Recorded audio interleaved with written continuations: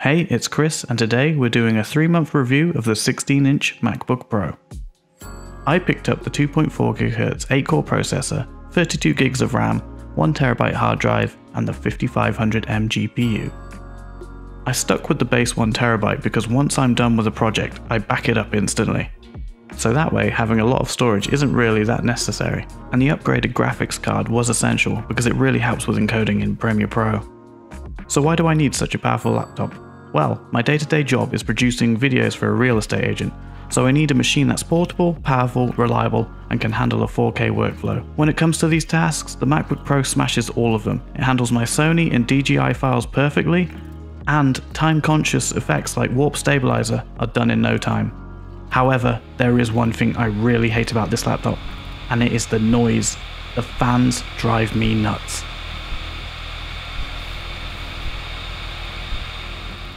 When it comes to the speakers, everything you've heard about them is true.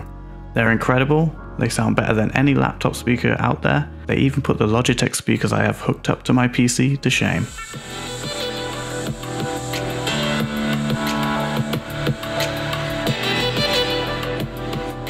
The built-in microphone is good, but it definitely does not replace a decent standalone USB or XLR microphone. And the webcam, well, let's just say it's not very good at all. The keyboard, well, this was the make or break for most people when it came to this laptop. I think it's fantastic.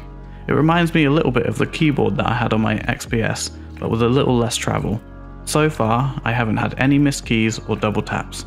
When it comes to the touch bar, I do really like it, but I do miss physical media keys, and I think it excels the most when apps take full advantage of it.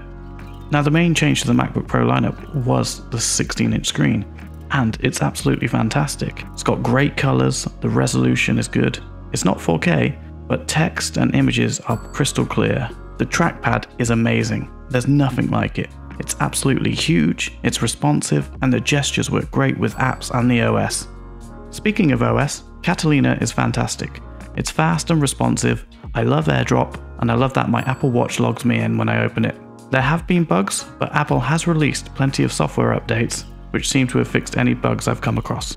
AirPlay is another great feature. If you've got an AirPlay 2 enabled device like a smart TV, you can share your screen over to that or extend your desktop. One thing I did notice is you can't use Sidecar and AirPlay at the same time. So Sidecar. I'll be honest, I haven't used this feature too much. I found it more of a distraction than a tool to increase productivity. Yes, it's great to have a second display with touch features, but switching between the pencil and my mouse isn't comfortable.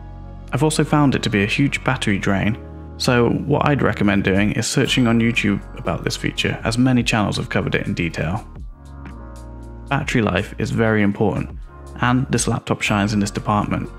In the real world, when I'm working on videos, I can get at a push 4 hours of battery life. For general day-to-day tasks like emails, web browsing, or watching videos, I've got around 9 hours of runtime. Now let's talk about something that's controversial for Apple, and that's ports. For a Pro product, this only has 4 Thunderbolt 3 ports and a headphone jack. So, to get around this, I used my Hyperdrive USB-C hub, which was meant for my iPad Pro. I also picked up a UHS-2 SD card reader, because that extra bit of speed really does speed up my workflow. But these days, most things come as USB-C, and if they don't, you can buy any cable to a USB-C connector, and they're so cheap. This is essentially what I've done. I have about 5 or 6 cables which all go to USB-C, and they work just as good as the original cables. So to conclude, am I happy with this laptop? Yes, very much. It was very expensive, I'm not going to deny that, but the power it gives, the build quality, and the whole package has been perfect for me. The only one issue I have now is, do I keep my iPad Pro? Because right now, it's just a paperweight.